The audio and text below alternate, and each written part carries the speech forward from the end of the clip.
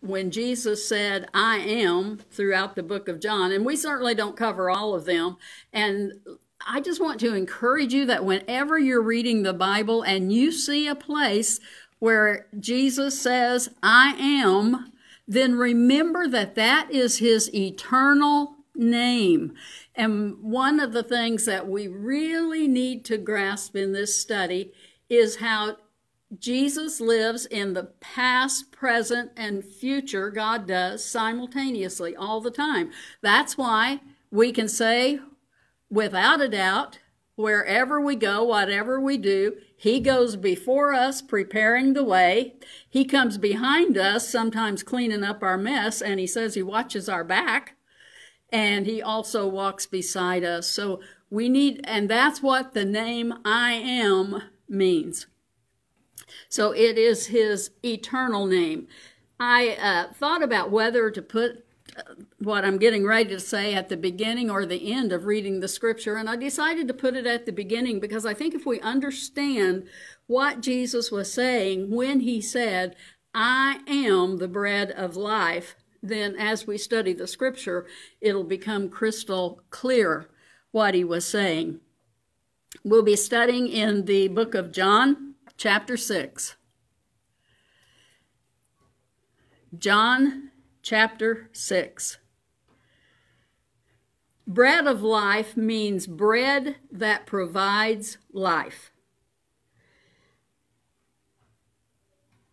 The people in the scripture that we'll be studying today, they're talking about physical hunger and bread, and Jesus is talking about spiritual hunger and bread. Do you remember that from last week, the woman at the well? Jesus was talking about spiritual water. She was talking about physical water. And the same thing with the bread today. We're in chapter 6, just to catch you up. There's a lot going on in chapter 6 of St. John. At the beginning of the chapter, Jesus feeds, we call it the 5,000, but it was 5,000 men. So if each one was married and each one had one child, we're already up to 15,000. But Jesus fed them all. And in the first part of chapter 6, I would love for us to be able to go through the whole chapter, but there's just not time.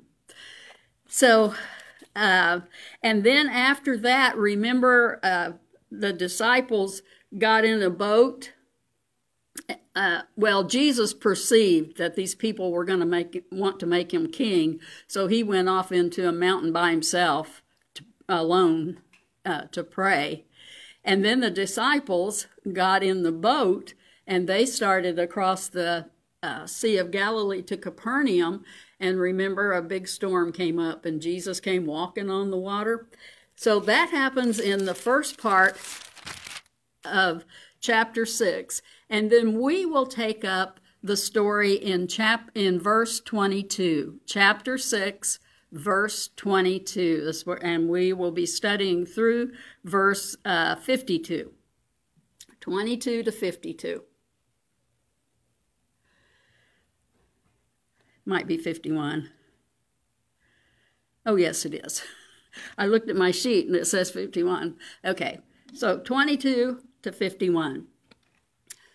Okay, the crowd was there. We don't know how many thousands of people it actually represented, but it says the next day, the crowd that had stayed on the far shore saw the disciples had taken the only boat, and they realized Jesus had not gone with them. Several boats from Tiberias landed near the place where the Lord had blessed the bread and the people had eaten. So when the crowd saw that neither Jesus nor his disciples were there, they got into the boats and went across to Capernaum to look for him. 25, they found him on the other side of the lake, and they asked, Rabbi, which is teacher, when did you get here? They never saw him all night. They didn't see him make the trip. And if you will notice, Jesus does not answer that question. He neither tells them when he got there, and he also doesn't tell them about the walking on the water, because the walking on the water, I believe, was a lesson for the disciples at that time. Today, it's a lesson to all of us. But at that time, I believe Jesus did that for his disciples because they truly believed. Remember that? Because the disciples struggled. They believed, they were loyal, they were faithful, but they struggled. You know, it's kind of like, I believe, but help my unbelief. Because what Jesus was telling them was a lot to swallow, and Jesus knew that. Verse 26, Jesus replied, I tell you the truth. This is a solemn warning. And Jesus, in the remainder of this chapter, uses it 4 times. It's to get their attention. Jesus always told the truth. You know, when he tells us in Scripture not to swear by this or by that, let your yes be yes and your no be no. It's when somebody, I swear on a stack of Bibles that that's so. Well, what if you don't swear on a stack of Bibles about something you say, then is that a lie? You know, he said, let your yes be yes and your no be no. So Jesus always tells the truth, but this is a common statement used at the time to get their attention. Listen up, because what I'm getting ready to tell you is the truth. I tell you the truth. You want to be with me because I fed you. Oh, he doesn't pull any punches, does he? When did you get here? I tell you the truth. You just want to be with me because I fed you. Not because you understood the miraculous signs. Whatever Jesus, however many people Jesus fed, it was out of that boy's lunch. Then that was a miracle. But to those people, it was an easy, free meal. 27. But don't be so concerned about perishable things like food. He says, he's not saying don't be concerned, you know.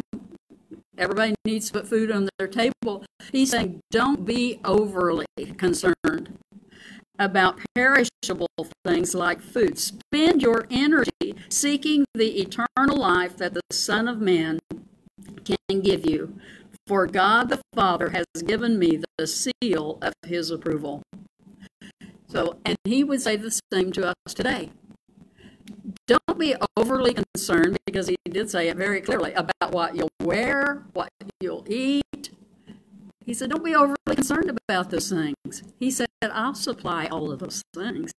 So the needs that we have for the food and clothing and housing, God said, I will provide.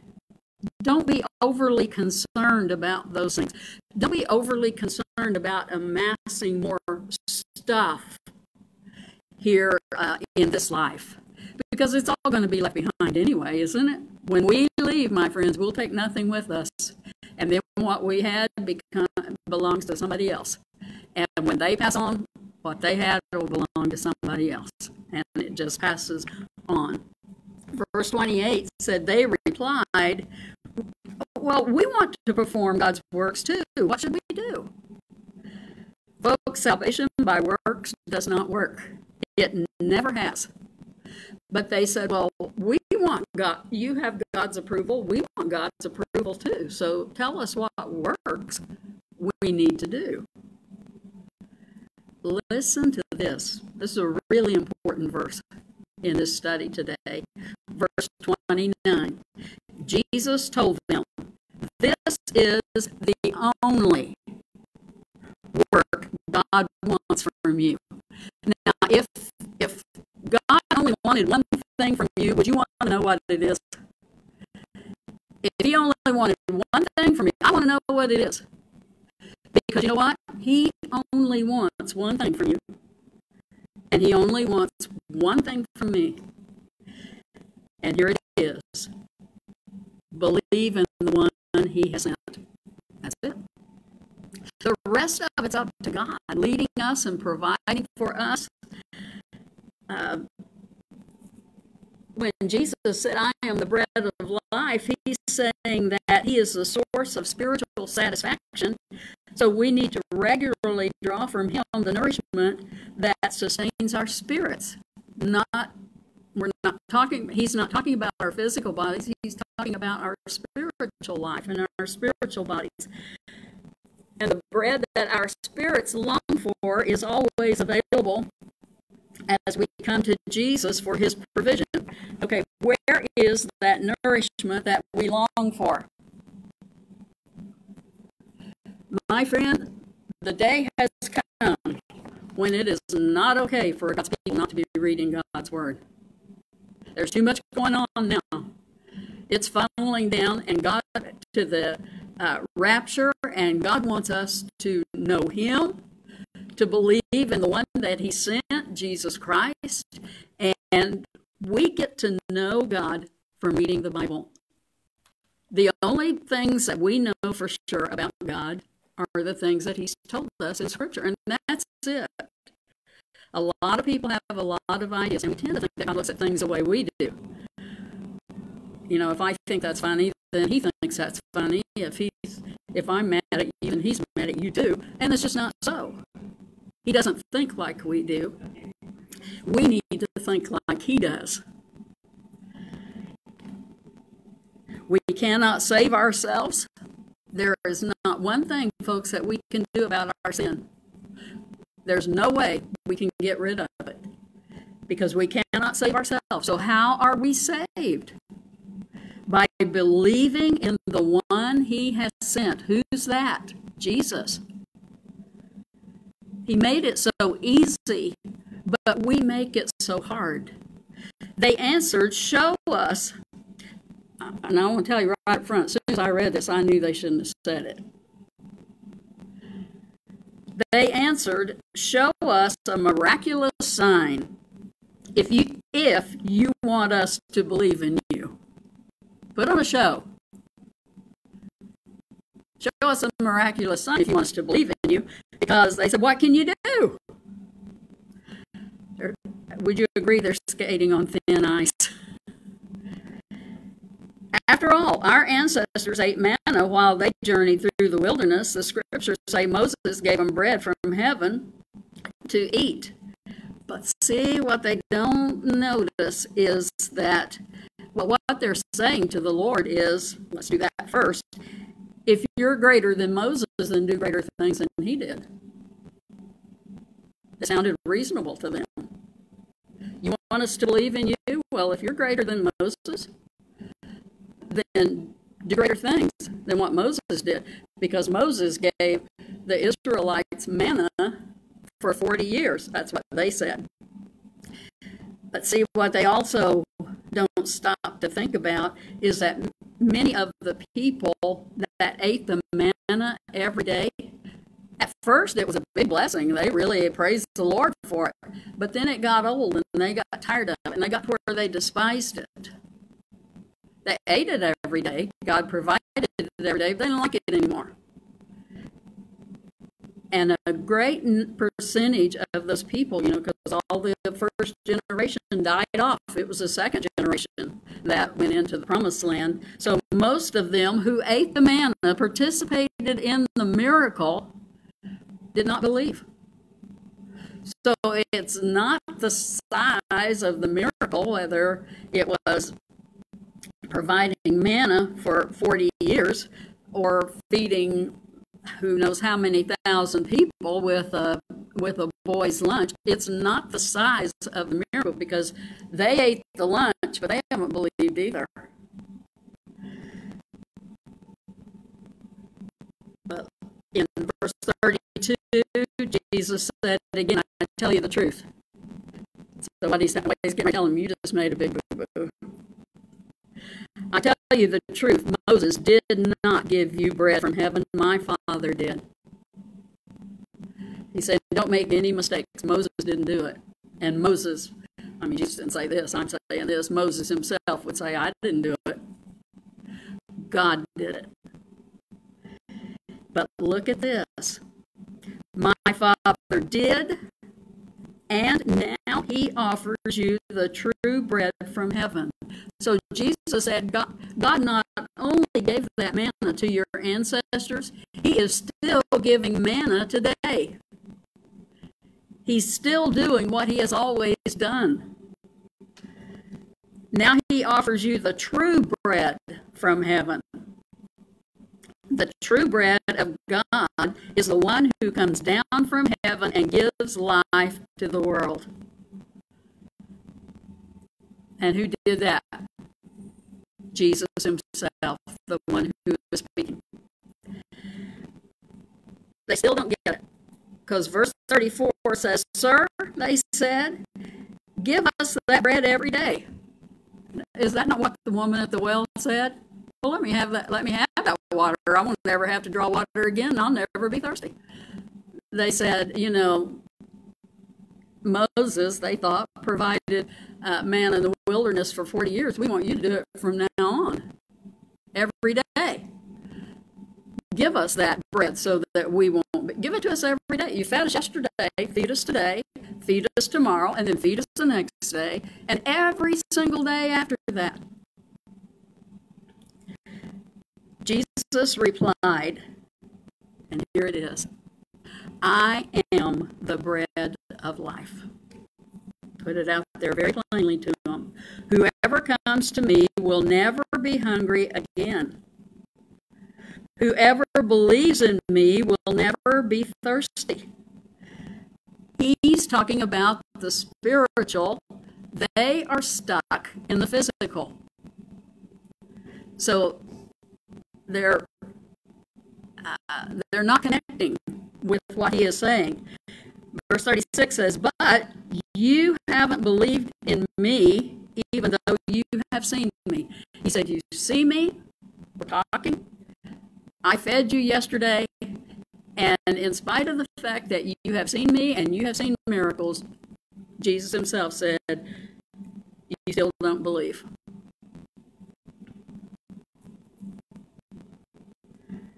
Remember when he told Thomas, Jesus told him there in the upper room after the resurrection, he said, "Thomas, because you have believed, or because you have seen, you have believed. But blessed are those who believe who have not seen." You know what Jesus was saying? Bless you and you and you and you and you and you. Bless me because we have believed, although we have never seen. But I'll tell you what, he has blessed us with this. We see him with spiritual eyes, don't we? We just don't see him with physical eyes. And that's another reason we need to spend time in this book. There's a lot in these last days, I believe, that God desires to tell us.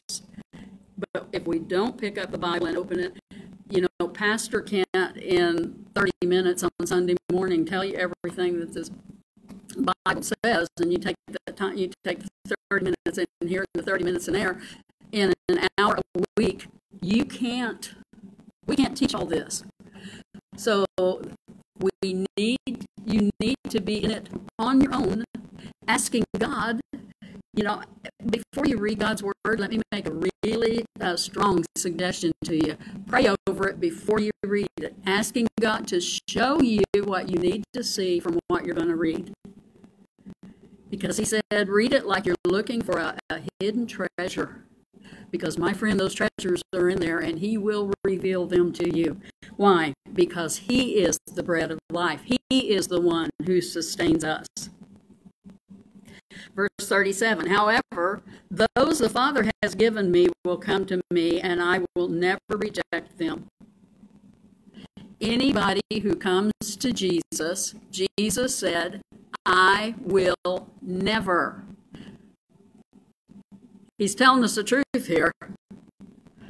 He said, "I will never reject anyone who comes to me." And people say, "Oh, you don't know what I've done. I've been so bad, God could never forgive that." Well, that's where God does some of his best work.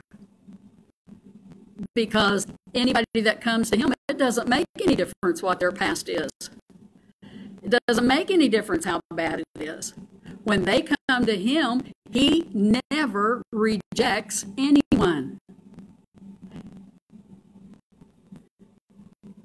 Verse 38, for I have come down from heaven. Uh-oh. They hear this, and they have a problem with it. But Jesus said it so they could hear it, even though they would have a problem with it. He said, for I have come down from heaven to do the will of God who sent me, not to do my own will. Okay, their hackles went up a little bit at that. I'll show you in a minute. I'm not just supposing that. Scripture tells us. Verse 39, and this, Jesus still speaking, and this is the will of God, that I should not lose even one of all those he has given me, but I should raise them up at the last day. Let me make a suggestion to you. John chapter 17 is one of the sweetest chapters in the Bible. Do you know what it is? It's the prayer that Jesus prayed just before the crucifixion. And he said in that prayer, he said, Lord, I don't want to lose a single one. And then over in John,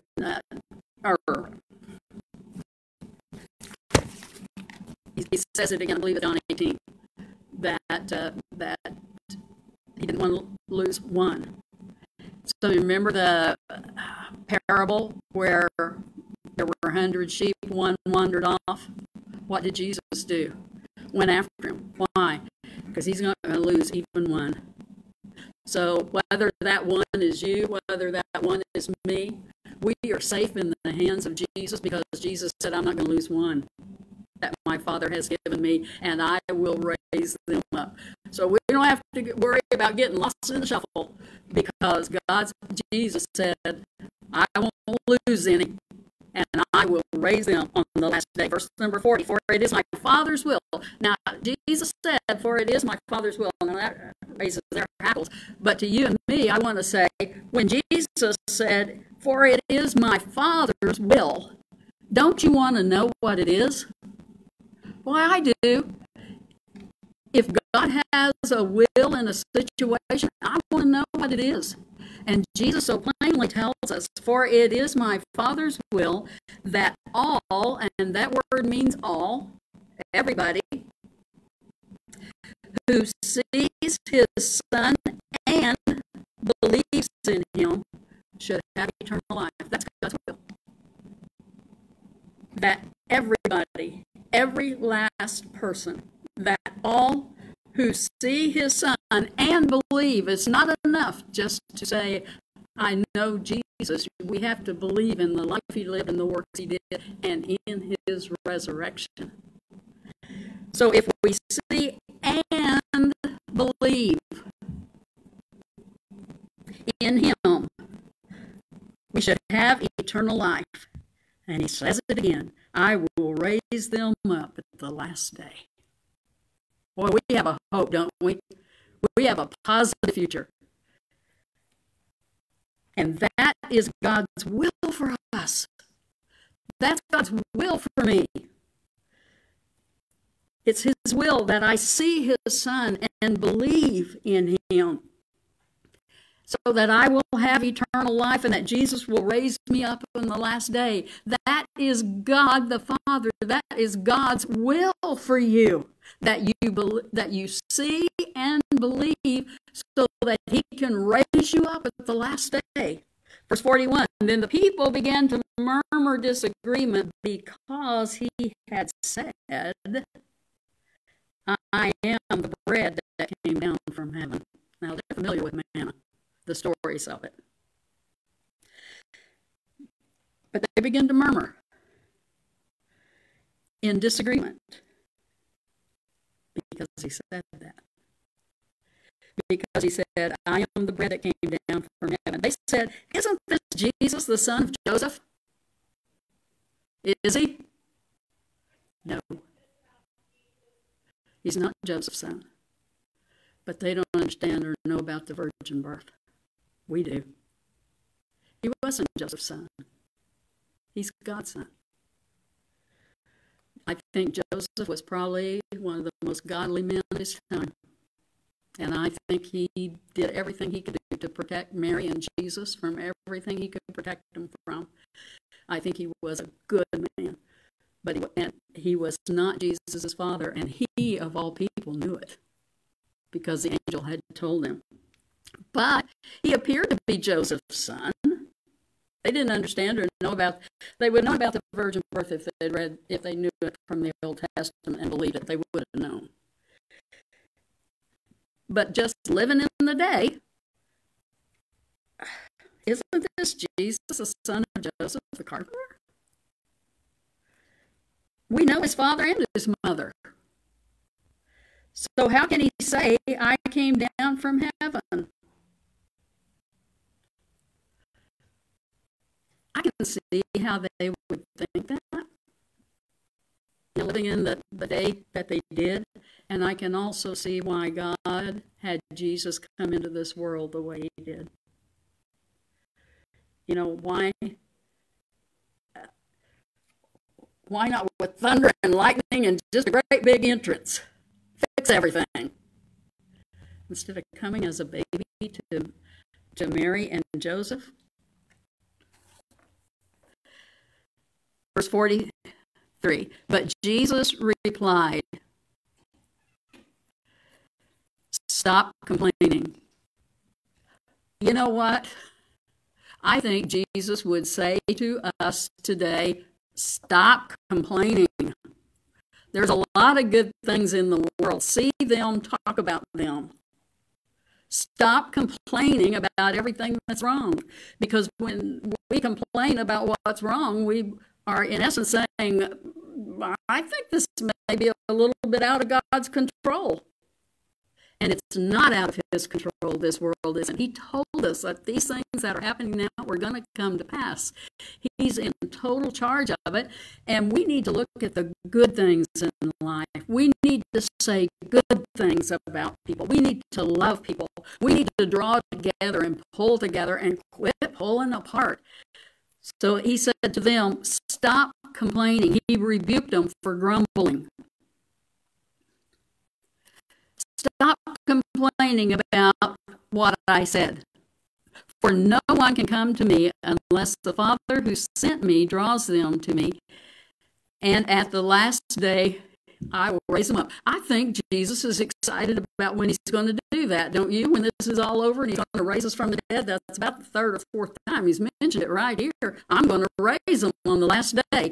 I think he's excited about it. Are we excited about it? I think we should be excited about it. If our Lord is excited about doing it, we should be excited about being a part of it. Verse 45, as it is written in the scriptures, they will all be taught by God. Okay, so nobody can be saved without divine help, drawing them and teaching them. Okay, then who does God draw? You remember what Jesus said? If I be lifted up, what? I will draw all men unto me. So everybody in this world gets an opportunity to be saved, at least one. I think it can be dangerous to continue to reject and reject and reject. If you know the truth, my friend, you need to accept Jesus as your Savior and get that taken care of. And then it said, as they will all be taught by God. You see, God teaches us even how to be saved, how to accept him.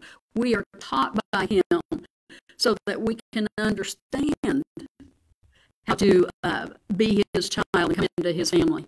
He says, everyone who listens to the Father and learns from him comes to me. God teaches us about Jesus, and if we hear and believe, then it says everybody that the Father teaches,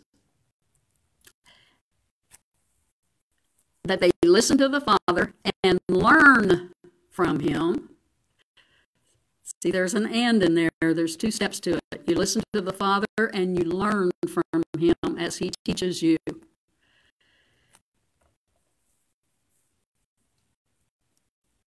That everyone that listens to the Father and learns from him comes to me. 46. Not that anyone has ever seen the Father, only I, who was sent from God, have seen him. God the Father did not come down in a body that could be seen. The Father was working through the Son. Jesus is the one that God the Father has not been seen. He didn't take on a human body and walk this earth. God the Son did, Jesus. Verse 47, I tell you the truth, anyone who believes has eternal life. Oh, there it is. He said, I tell you the truth. That means listen up. You need to know this. It's the truth.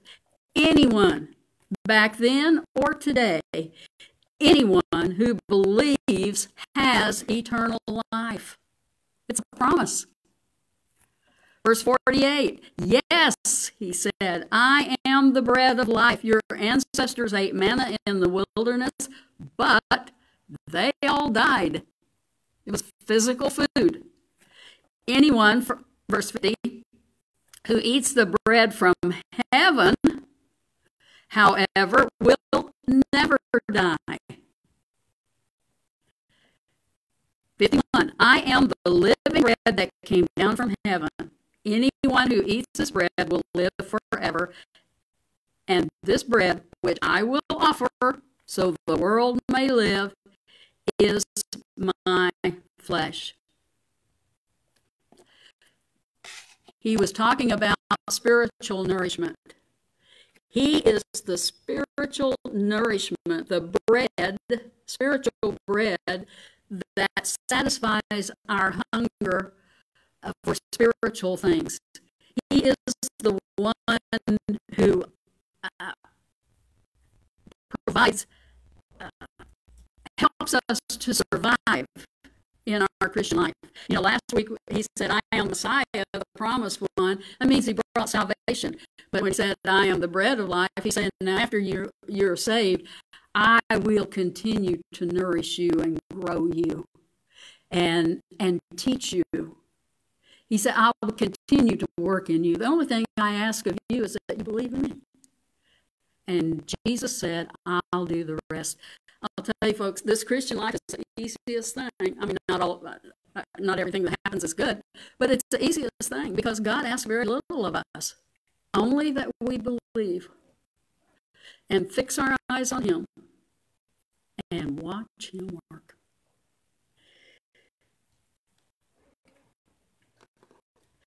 So last week's lesson was about salvation. This week's lesson is about survival, about living. Jesus, as the bread of life, provides the nourishment that physical food provides for our body. He's drawing a simile that it's the same. It's like physical food nourishes and helps you to live a physical life. Then he said spiritual food, Jesus, will help you in your spiritual life. Without physical food, we become weak and will eventually die. And without Jesus, we weaken spiritually. That's why it's important to read and study God's Word. Because I'm going to tell you something that I'm going to tell you the truth. If you spend time in this book, you will grow. You won't be able to stop it. You won't be able to help it. Just like a brand new baby, if that baby is well fed physically, can that baby keep from growing? No. It doesn't have anything to do with it because he is fed and he eats, he grows. And my friend, if we're fed and we eat, don't count on somebody else to feed you. I would tell you this, I hope I don't offend anybody, but one of my very least favorite statements is, well, I quit going to that church, I just wasn't being fed. Don't count on somebody else to feed you. That's your job. That's why he gave us this. It's your job to feed yourself. And when you do, I can promise you that you will grow. You won't be able to keep from it. You can stop it if you wanted to or if you tried, but you wouldn't. So you realize the power of this book, of his word? And he said, just believe. I'm the bread of life. Here it is, folks. Read this and you'll be nourished spiritually. Study this and you'll get to know me better, Jesus said. We're blessed, and we certainly need to take advantage of it. What if they came and took your Bibles? Would you wish you had read it? If they came and took every Bible out of my house, you know what I'd wish? That I'd memorized more of it. That I'd spent more time in it. You know what I'd be praying? That God would help me to remember everything I knew about it. It's not enough to have a Bible in your house. We need to be reading them and studying them. And Jesus said on the last day, I will raise them up. We're going to be there for that because he said, I won't lose one. Not a single one. And if Jesus says it, it's the truth. So we are going to be there. And I think it's right around the corner. I hope it is. Because then, I want to stroll over heaven with you some glad day when all our troubles and heartaches have truly vanished away. We'll enjoy all the beauty where all things are new. I want to stroll over heaven with you. Thank you. Brenda to be here today.